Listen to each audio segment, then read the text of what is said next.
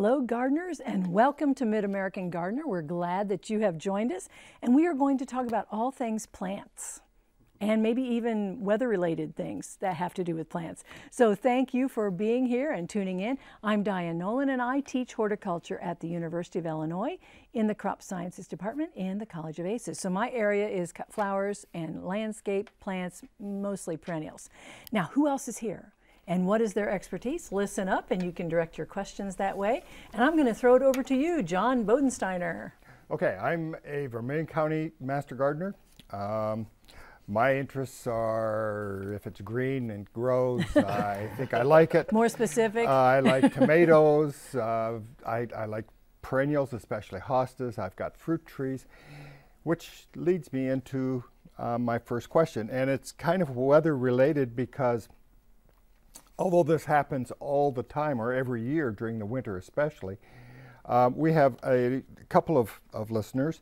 One had a Fuji apple tree that was completely girdled. And when I say girdled, this is what I mean, right? This wound right here, it goes all the way around the tree.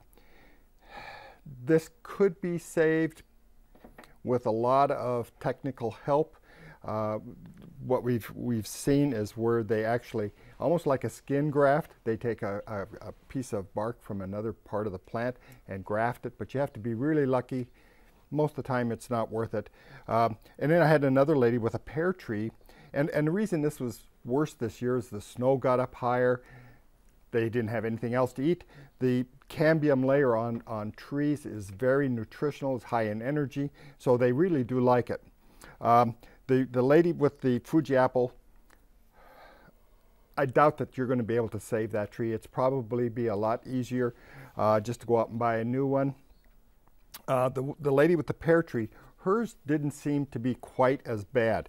Hers was up higher, and it sounded more like just a wound, and then some on the branch that got girdled. This branch here got girdled. That you're probably going to have to trim off. And what I suggest is they have these wraps that work fairly nice, but you have to get them on before the snow flies, and they're pretty adaptable to branches. They've got these little holes in them where you can actually put the stem in. Of course, that's going to leave it open to rabbits, deer, whatever is going to be eating it. Another thing that you can do is put a small fence around the tree. Sometimes you may need to make it you can buy a 3-foot fence and make it wide enough that they can't reach over it.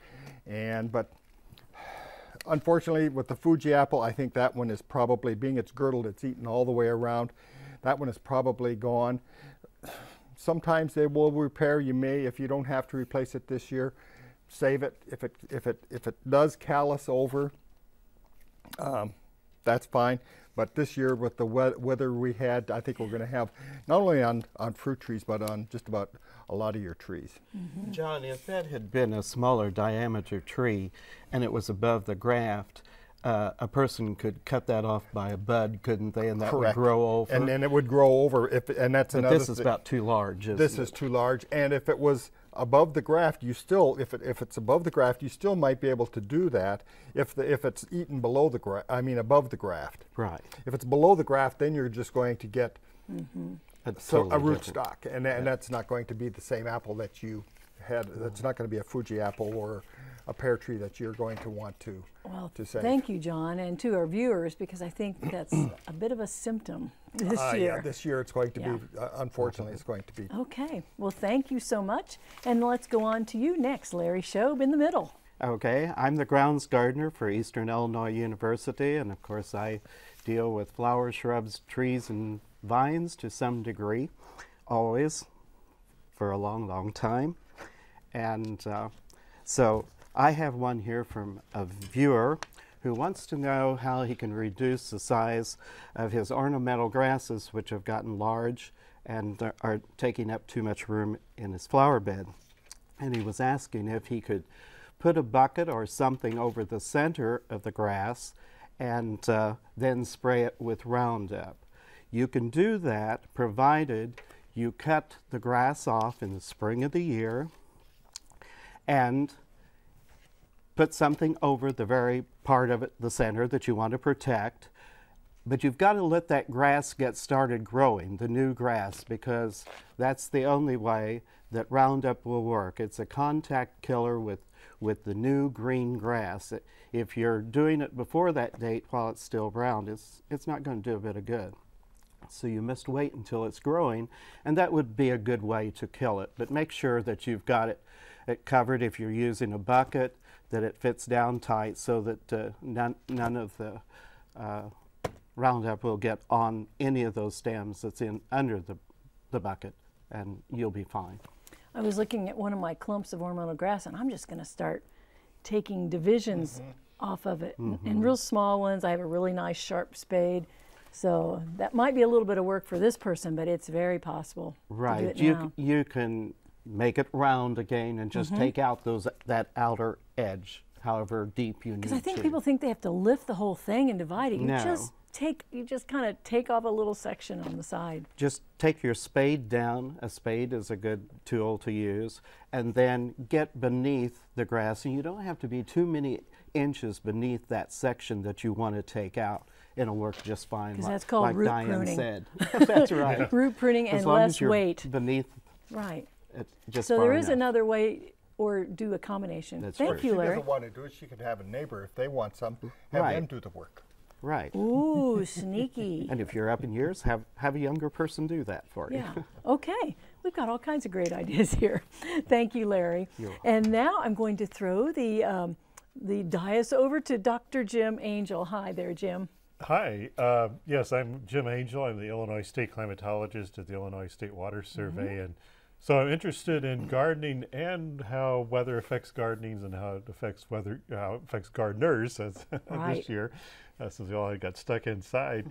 You know, one of the things that when I do this show in the spring is we talk about the last date of the spring frost, and for us in central Illinois, I always say it's about mid-April, and if you get into southern Illinois, it's early April, and by the time you get into northern Illinois, it's late April. So it kind of spans the month of April as you go across the state. And usually I'd add about a week or two onto that just to be on the safe side. So I always hate to say, when people ask me that, you know, the average date is April 15th, but I don't want people to think that on the 16th they're okay to plant those And I tender believe, annuals. I remember, and we talked about this, I remember a frost May 20th. May 20th, so. That's right. And the other thing that gives us a lot of fits is we have a lot of really warm weather early on, and then it gets everything going, and then we get that late frost. This year, with the cold winter and the cold spring, I'm not as worried about a late frost at this point because everything's so slow to begin with. It's not bad. And that kind of segues into my next topic, which is soil temperatures. And I think that's one of the reasons we've been so slow this spring is the soil temperatures have actually been pretty cold. They've only been in the 30s and 40s for the last couple of weeks, and just now getting up into the 50s.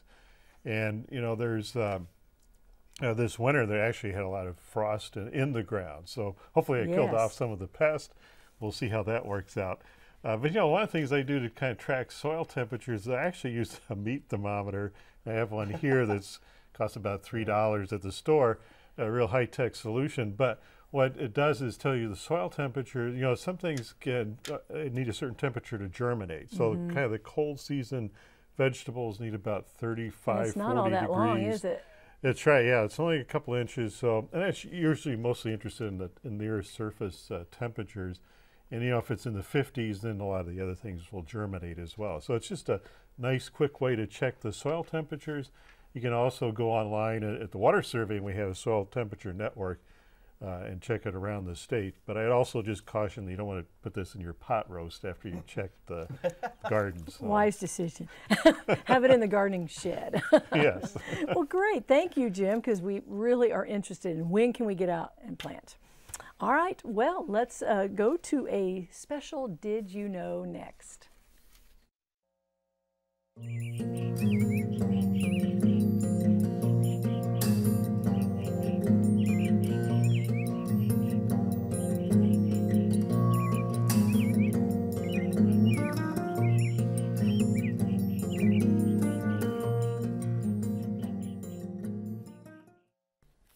Okay, well, let's go next to the phone lines, and we're going to go to line 1, and it's a question about bamboo. Hello there, line 1. Yes.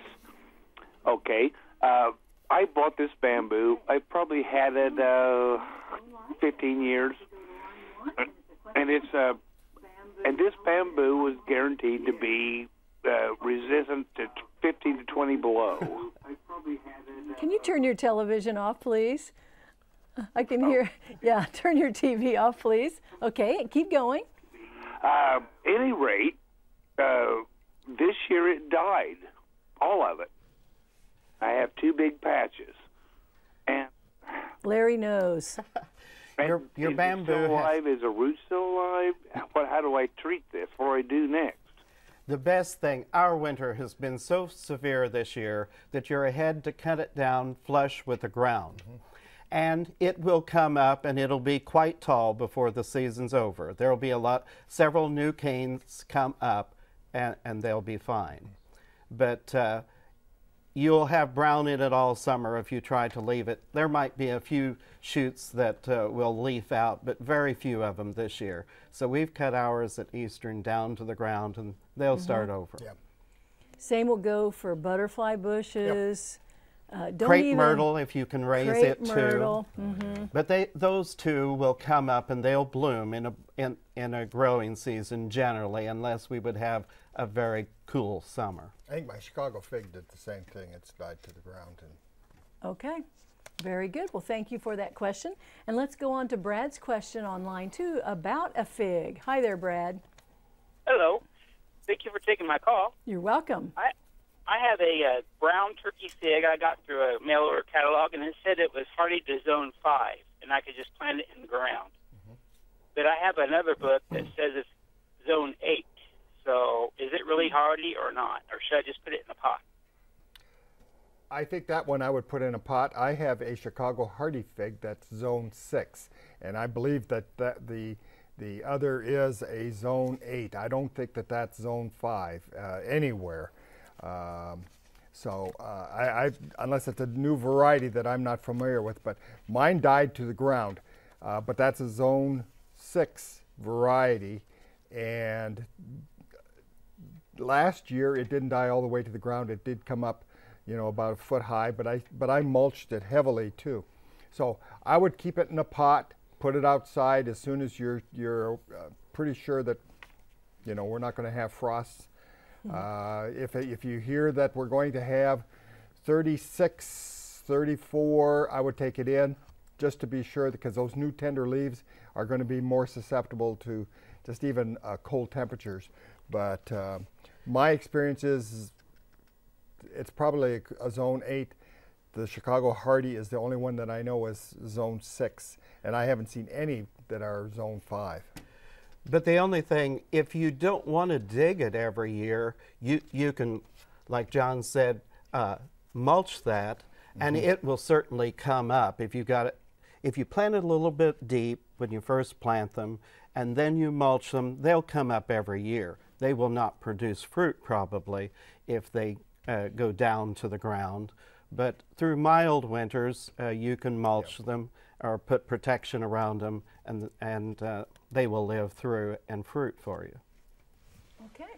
Well, thank you for that. And let's go on next to Carol's question on line 3, and it's about red raspberries. Hi there, Carol.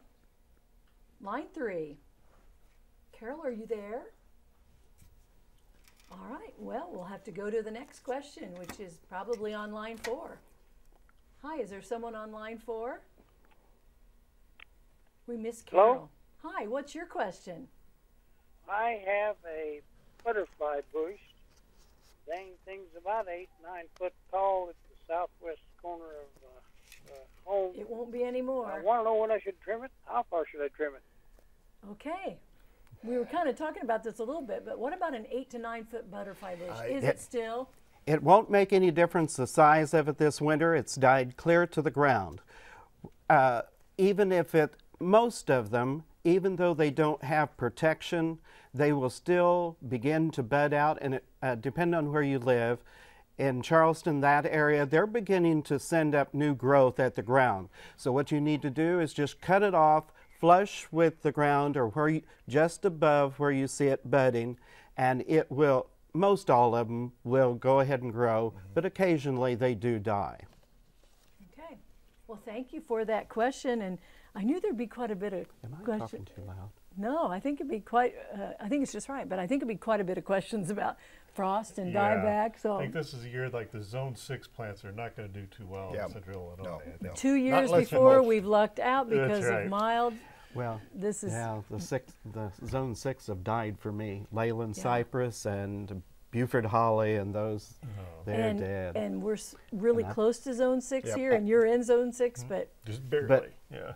For 25 years, they have, one of them's above my house, the Leyland it cypress. died. Yes. So Yeah. that is It's just it's kind of going to be a luck of the draw this year. So will. I'm not planting any trees that are Zone 6 anymore. Yeah, Ooh, exactly. you heard it here first. You have to have quite the microclimate. Yes.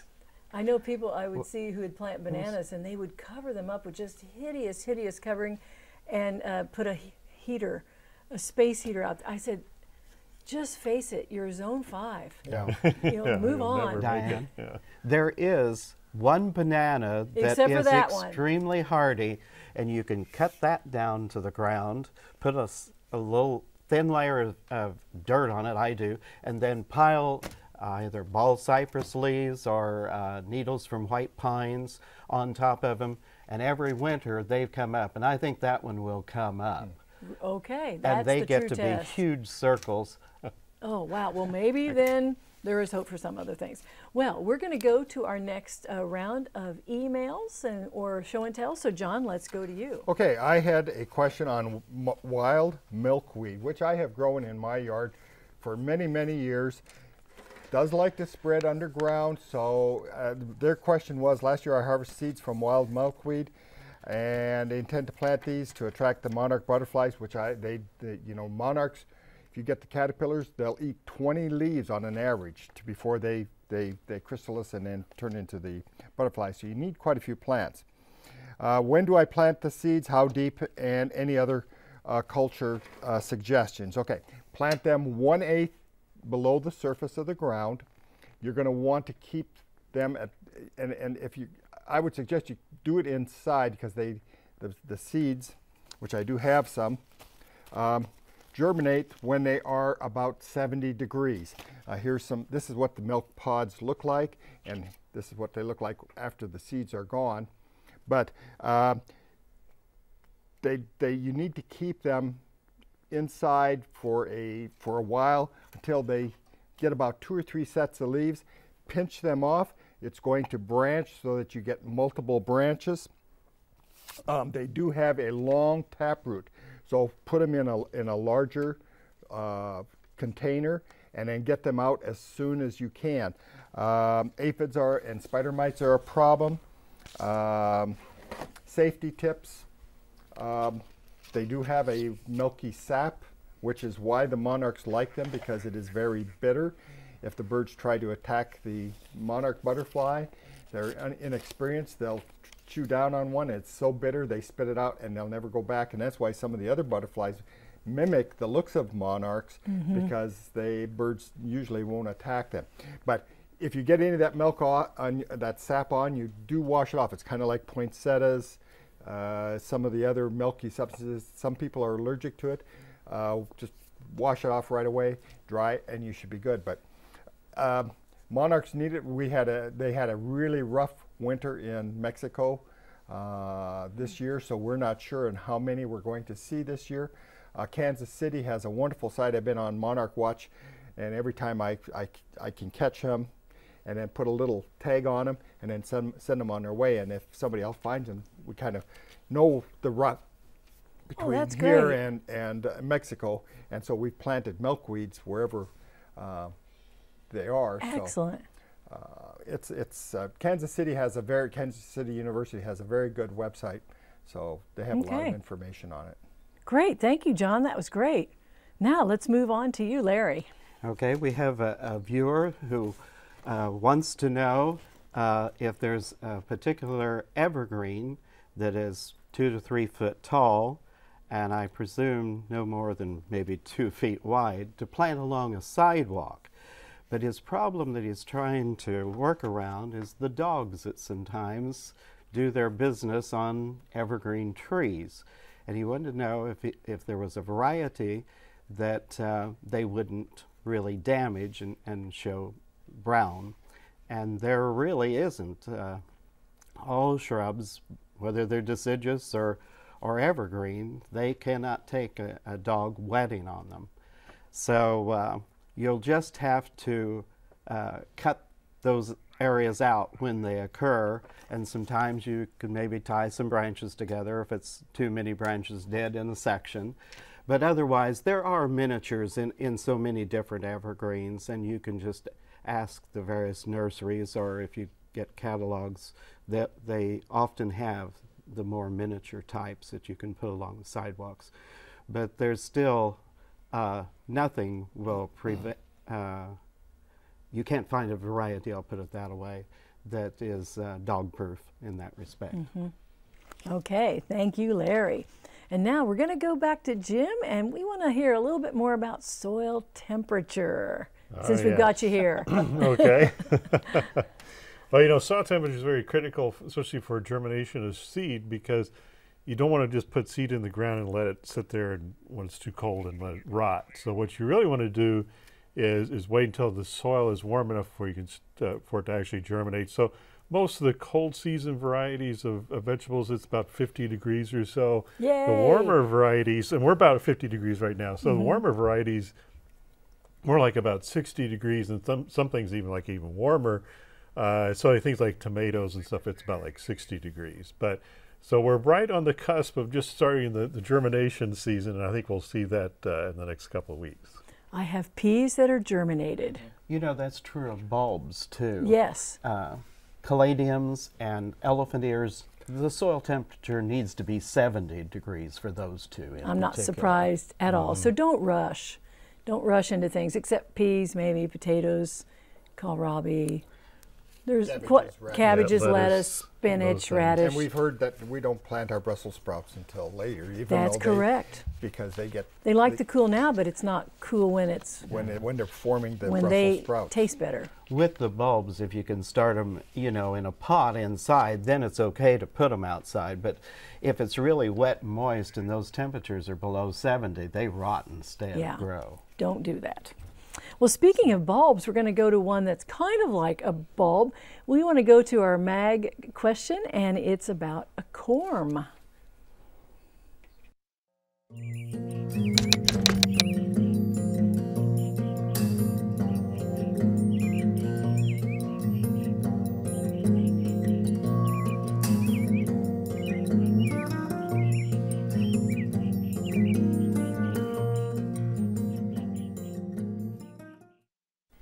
Crocus are I think my favorite corm. I think crocus are corms, and are they? Okay. I think that's correct, and there's quite a few. Oxalis too. Oxalis is a corm, yeah. And that reddish one is really hardy if you plant it deep enough in the ground and How mulch deep it. do you have to plant it? Well, it depends on where you're planting it, probably. So but if it's up against a building with a basement or something. Couple inches? Yeah, and then mulch it, and they come up glowing. Because I have that one, and I bring it in. And it's hardier than the green one. I believe that. That's really pretty. Okay, we want to go to line 5 next, and it's about a raspberry, and this is Greg's question. Hi there, Greg. Hi. Last season, our raspberries, the second flush, the second crop, we had this little white worm. It was about the size of a hair. It was really hard to identify. If you'd have picked it up off the shrub and ate it, you wouldn't even have known it. But when we were cleaning them out, we saw them in there. Do you know what that is, and do you know how we can treat it so they can remain edible? We didn't have it in the first crop or the first flush, but the later ones, seemed like all over. I was looking at John, and John's looking at me. I have no idea what that was. I've never ran into that. I don't know if that's. I don't have it on mine. I didn't have them on mine. Now, it might have been just a seasonal. Do you have anything else that's in the area that had the caterpillars on them, or little? No, it was just a hair-like worm that was like within the different. You know how the flesh on those is little individual pieces. It's Yes. almost like in between them when you open the raspberry up inside. And Oh, okay. Okay. We'll have to look that. We'll have to I don't find that. know. Yeah, that's not one we can guess on. I just No. hadn't No. noticed. None of it's And I warm did get a inside. second flush on my I did raspberries, too. but I didn't. Something's probably stinging that, laying an egg in there, and that's And it what's could happened. be, It's hatched out. in the you know, fruit. regional too. Yeah. Right. But we'll have when we have an entomologist on, we will definitely ask them, and hopefully they'll Yeah, know just it. listen up. We'll find an But answer. thank you for letting us know about that. Wow, the show certainly goes fast. Thank you for being on, and thank you for watching. There's so much to do. We hope that you have a great week gardening. See you next time. Bye-bye.